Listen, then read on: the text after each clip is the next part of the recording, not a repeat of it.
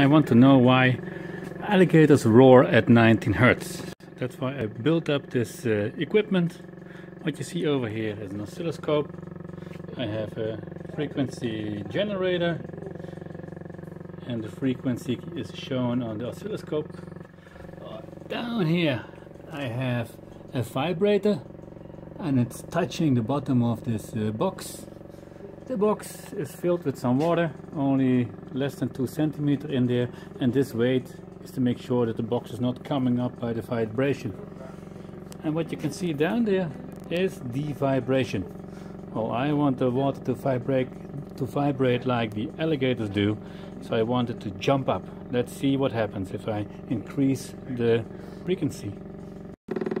So let's have a look at the results. I have a very low frequency now and I will get the frequency up.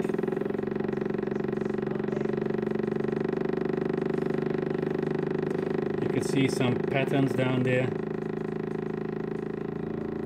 Let's increase it a little bit more quickly.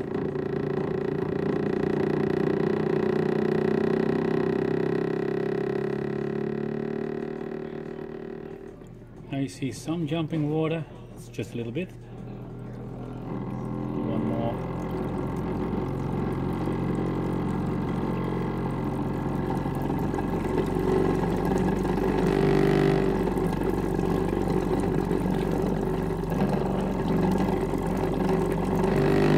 So when I go above the right frequency, the spattering is going down. Now I go higher frequency.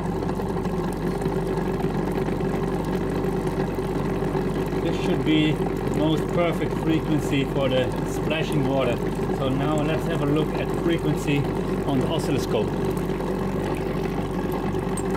This is now what the oscilloscope is showing. I will give you a standstill motion.